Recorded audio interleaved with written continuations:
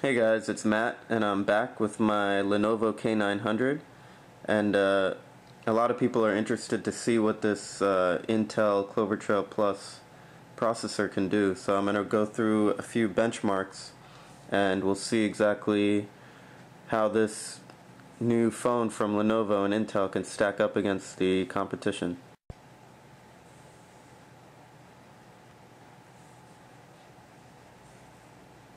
So this is Antutu benchmark version 3.3, and we'll just jump right in and give it a spin. Now while this is running, I can give you a few more specs and information about what's under the hood of this new phone. So it's got a 5.5 inch IPS display running at 1080p. It's also got a dual-core Atom Z2580 processor running at 2 GHz with 2 gigs of RAM. And that is dual-core, and it also has hyper-threading, so that should help with the performance. It's also got, for graphics, a PowerVR SGX 544 MP2. And as far as the rest of the phone goes, there's Gorilla Glass 2, there's a 13 megapixel camera on the back, 2 megapixel camera on the front. So it looks like we're about almost halfway through this test. Now the phone also supports a wide range of cellular bands. It's a pentaband device, so it supports all of your standard GSM frequencies, 900, 1800, 1900, 2100. So if you're in the U.S. and you're interested, this phone will work fine on AT&T, T-Mobile. Just pop in your SIM and you're ready to go.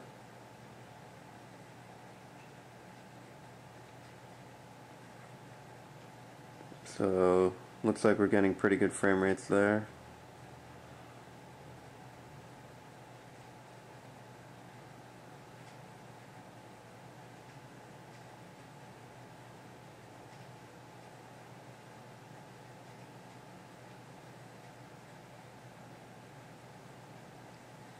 There's some confusion on this phone about its micro SD expansion capabilities and its dual SIM capabilities.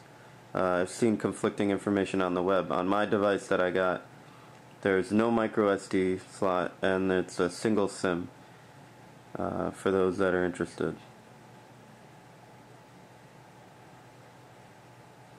So it looks like we're at the final stages of the test. Testing the SD card, that being the built-in SD card, not expandable. And there we go. We have our results. So the score is 27,447. Not bad. So let's see if we can get these numbers, compare them to other devices. So there's our score ranking chart. There we go. Bar chart. And there we can see how it stacks up to the competition. We have our Lenovo K900 right there, 27,447, and then looks like it's beating out the Galaxy S4, Xperia Z, Nexus 4, all the top devices that you all know and love.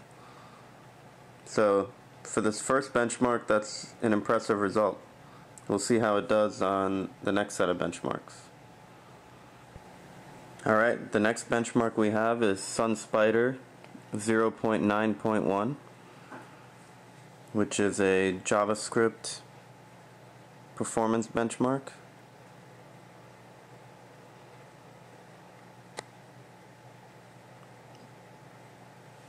And let's let that run and see what we have.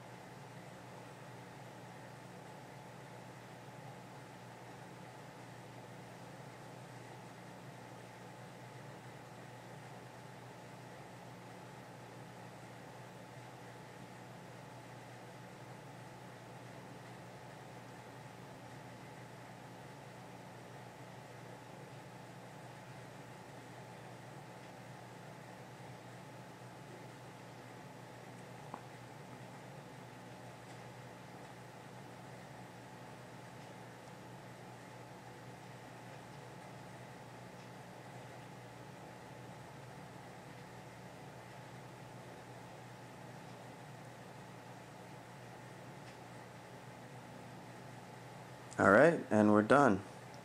Let's take a look at how we did.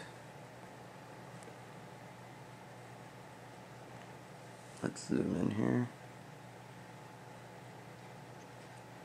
So we have a score of 749.5, which is very good. And I'll scroll through this so you can see the rest of the results. Oops.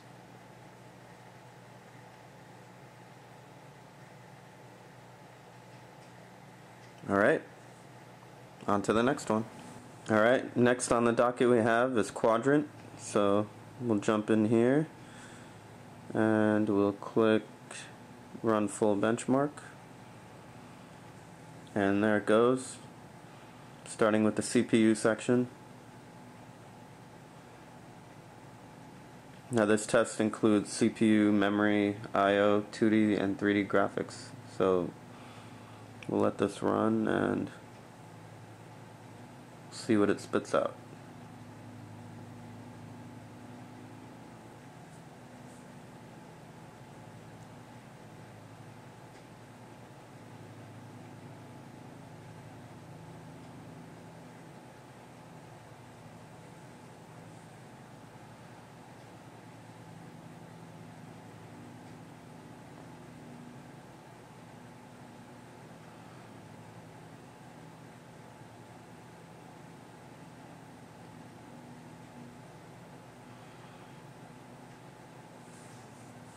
Alright, looks like it's done.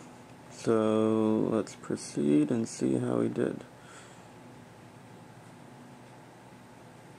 So there are our results, and they look pretty good. Now, I'm not sure how this score compares to some of the other high-end devices that are out. For some reason, this is only showing the 1X at the top, and there's definitely some more powerful devices out. So I'll show this comparison score to other top devices out there on the video when I post it. Let's move on to the next one. Alright, next we have Lenovo. And I've run this before, but I'll run it again. It's the HTML5 test. And so this is loading.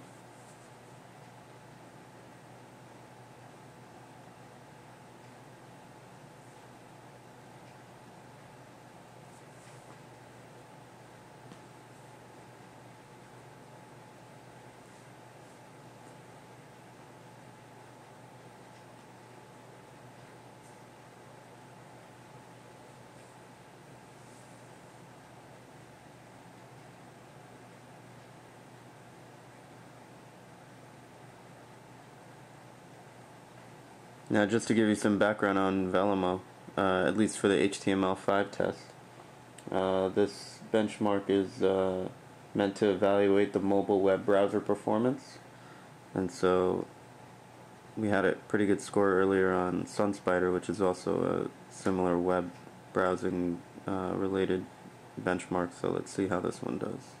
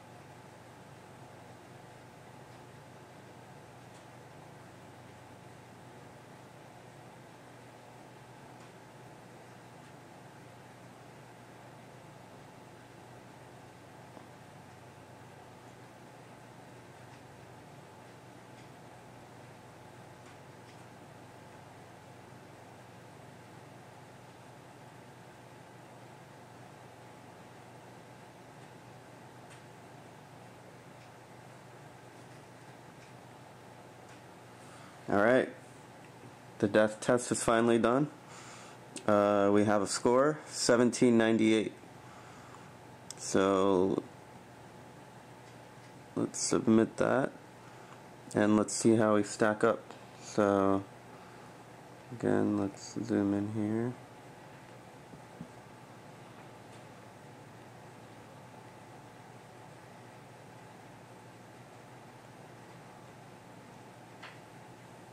And let's see how some of these others did.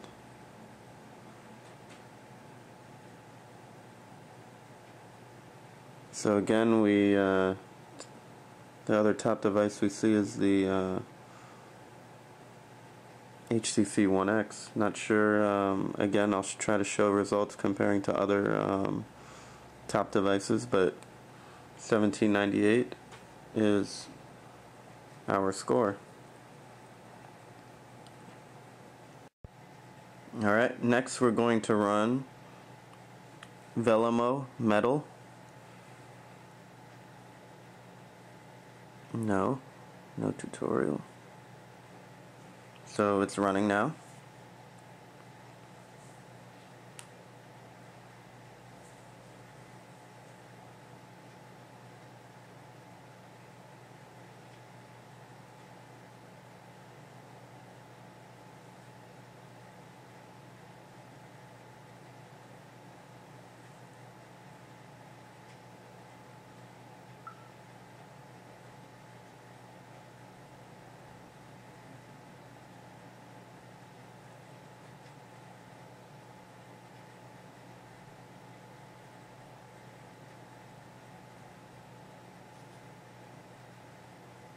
And there's our score. We have a score of 718. Let's see how that stacks up.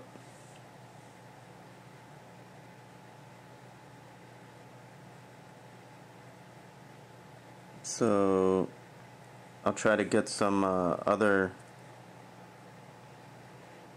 scores published from other popular devices, but on this chart it's ahead of these devices, but let's see.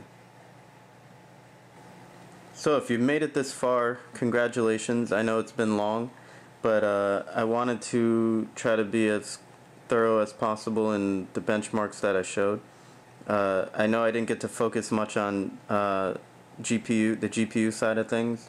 Unfortunately, GL Bench, I couldn't get that to sideload, so I'll keep working on that and hopefully be able to post that later.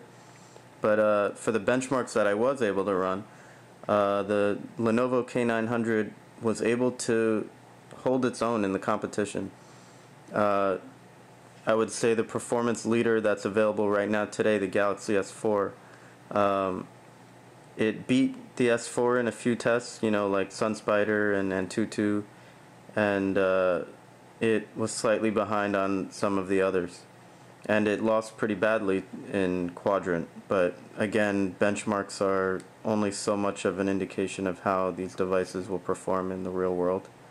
So, hope you enjoyed the video, and I'll be eventually doing a much deeper dive into the device itself, and hopefully we'll be able to get some root instructions and be able to get this device rooted and get the Google Play Store on there.